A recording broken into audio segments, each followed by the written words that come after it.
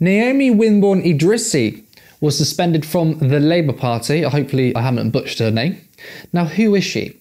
Well, she co-founded the left-wing organisation Jewish Voice for Labour, which, like I said, it's a predominantly home for left-wing Jews.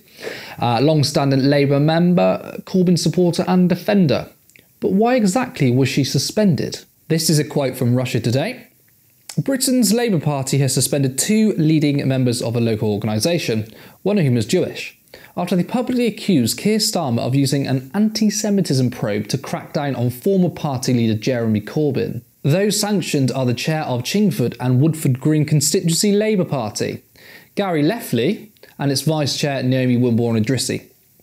The suspension came after the 2-stage and online meeting with fellow party members earlier this week, criticising the way the Labour leadership has handled the Equalities and Human Rights Commission, the EHRC, report on anti-Semitism in the party and expressed support for the former party head Corbyn.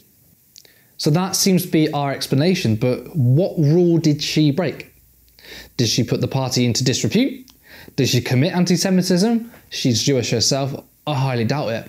From this quote, and it does check out if people are sceptical. I went on the Jewish Chronicle as well. It basically paints the same picture, that the local Labour Party, Chingford and Woodford Green, created a bit of a heated atmosphere, shall I say. Some people were uncomfortable for merely pointing out, look, the Jewish community is not a homogenous community. There's a diverse in voices. What I find absolutely disgusting, though, is the fact that she's been booted out from the Labour Party or suspended pending an investigation because she doesn't hold the exact same views of the leadership or, quite frankly, the right type of Jew. Now, what is the right type of Jew? Well, it's commonly more known as the wrong type of Jew. Now, Naomi, she says, and there's a video I will link you to from Double Down News. It is perfect in explaining how left-wing Jews and their voices are being marginalised.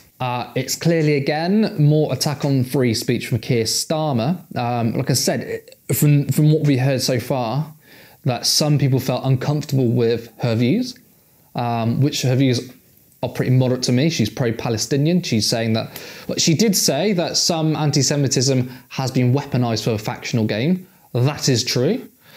But what really pisses me off is the fact is that Keir Starmer, the new leadership, are saying we need zero tolerance of anti-Semitism in the Labour Party. But if you're Jewish and you don't agree with us, we'll still beat you out. That's, to me, anti-Semitic. You know, I was wrong before when people said that Labour was institutionally anti-Semitic. I defended the party and said, of course, there's anti-Semitism in the party, but under Jeremy Corbyn, improvements were made. I don't believe it's institutionally anti-Semitic. I'm actually going to say I'm wrong. And yes, the Labour Party is institutionally anti-Semitic, but it predates Jeremy Corbyn. It's been going on for a long time. I also think it's institutionally anti-Palestinian, because if you're suspending members who are Jewish, by the way, but doesn't conform to the current view of the current leadership, or maybe the Board of Deputies, that to me is anti-Semitism, because you're saying you cannot have that view.